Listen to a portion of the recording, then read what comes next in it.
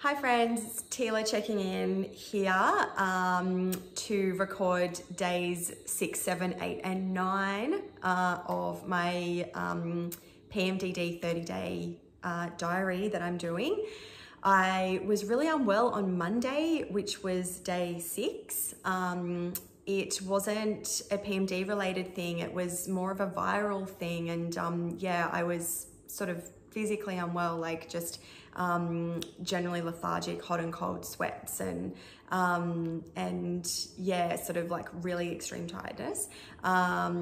So some of my other family members haven't been feeling too great, so yeah, so something's come in with the kids.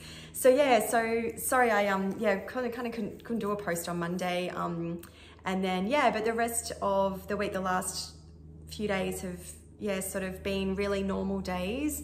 It's my birthday tomorrow, which will be day 10, and I didn't want to beat myself up about this, but because I was going to start going, I think I mentioned in one of my other first few posts, I was going to start the Zoli pill that had been recommended specifically for people with, you know, sort of women with premenstrual disorders due to its ingredients. And I opened up the pack and then I read all of the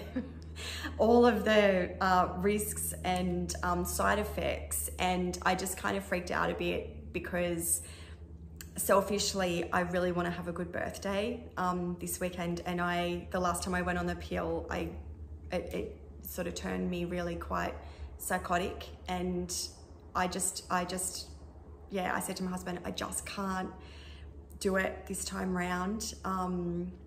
And yeah, it's a tough one. Like I thought like my periods were actually due like on my birthday, so I was really quite happy that they'd come a little bit earlier. And yeah, like anyone with PMDD would probably understand, the good times are like really sacred in my month, and I really enjoy like my 2 weeks where I'm feeling quite normal, and the fact my birthday is falling on it. Yeah, I am very, very committed to trying Zoli because I want to try anything, but I think that's going to be happening next month. So yeah, I've totally pretty much chickened out of doing it. So you know, what is this video diary if not the truth of how I'm feeling? So yeah, so that's news in that area of what I'd sort of decided and not decided to do. I've also had my appointment confirmed with the psychiatrist, and that's happening in June. So these things take time. I was probably expecting a longer time frame anyway. So yeah, I feel good that I've at least got that appointment booked in as well. And I think sometimes just knowing that I've got, you know, I'm doing something proactive to help my next month, or just my state of mind for when, you know, the shit week comes along. So yeah, so nothing out of the ordinary really else in the last few days. Like I just completely feel like myself. I was running, you know, a few meetings the other night. Like I was tired, but like if I had done that a week or two ago, I would have been, yeah, wrecked for the week. My mind's clear still, and yeah, I'm feeling, you know, quite in control of my behavior and my moods and my emotions.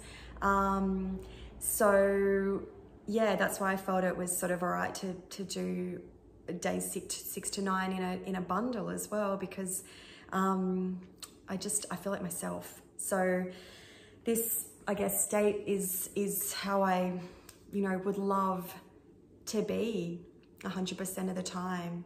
And yeah, I hate that this affects my family so much, my husband. You know, I guess this is a chance for me to yeah, reflect on how rational or irrational some of the things I thought were really big and serious in my life, you know, a week ago, 2 weeks ago. Yeah, because when I reflect on them, I think, wow, like, you know, maybe that was an overreaction.